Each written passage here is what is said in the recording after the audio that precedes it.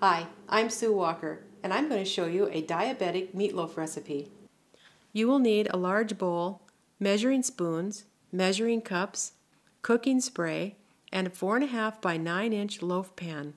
The ingredients are 1.5 pounds of lean ground turkey breast, 1 cup of oatmeal, 1 teaspoon of salt, 1/8 teaspoon of pepper, 1/4 cup of chopped onion, 2 egg whites, 1/4 cup of fat-free Italian dressing, 1/4 cup of ketchup, 1/4 cup of ground flax seed, and 1/2 cup of water.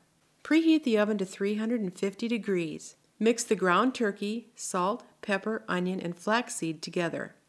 Then add the egg whites, Italian dressing, ketchup, water, and oatmeal. Mix well. Spray the loaf pan with the cooking spray. Pour the meatloaf mix into the pan and form it into a firm loaf with your hands.